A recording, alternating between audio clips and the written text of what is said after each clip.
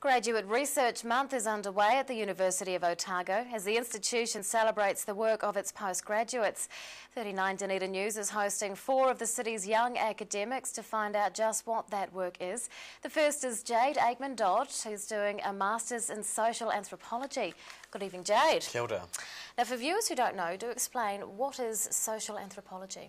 Very simply, social anthropology is the study of people and culture, which arose out of an interest about how other people live their lives. Now, tell us what's involved in gaining a master's degree. I would instantly like to say copious amounts of caffeine, but other than that, if you have done what's called an honours degree, it generally takes 1 year. Otherwise, it can take up to 2. Now, exactly what's involved is about a 40,000-word thesis. Wow. Now, your master's looks at the relevance of marae in the 21st century. Why did you choose that subject? I grew up estranged from my marae, and I've always been interested in how marae operate. Marae as reflections of communities, because at essence they are communities. I'm interested in how they are focusing and, I suppose, recovering from issues that are present today in today's community and society. Now, how have you done your research and collected the data that you need? The main method I've used is just interviewing, just talking like this with family members, with friends in the marae that I focused on, which was up north in the eastern Bay of Plenty. And tell us what you're finding in your research so far.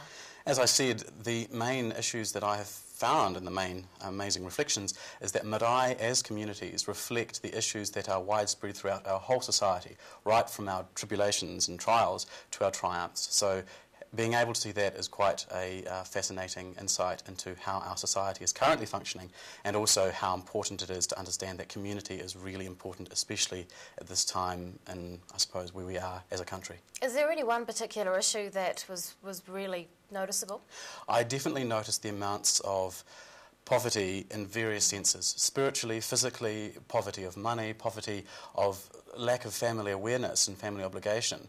Now, when you split the family unit, which is occurring unfortunately, things can go very badly for us. But I saw hope, which was amazing to see, and I hope that that grows as a small seed, but hopefully it grows very fruitfully in the future. Now, you have a BA and some other qualifications. Yes. Tell us about those. I initially started with a degree in law and a degree in Māori studies.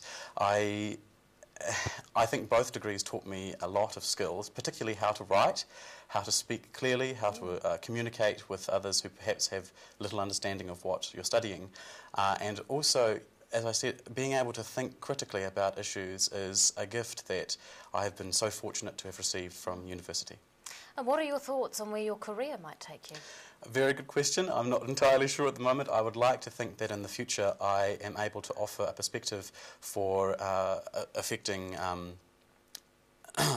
government policy, I suppose, at the main core of it, because I think if policy can be adequately communicated to the issues that we are seeing today, then that's how the grassroots levels can really have an impact. Postgraduate student Jade Aikman-Dodd, good luck with the rest of your Masters. Thanks very much for your time. Much appreciated.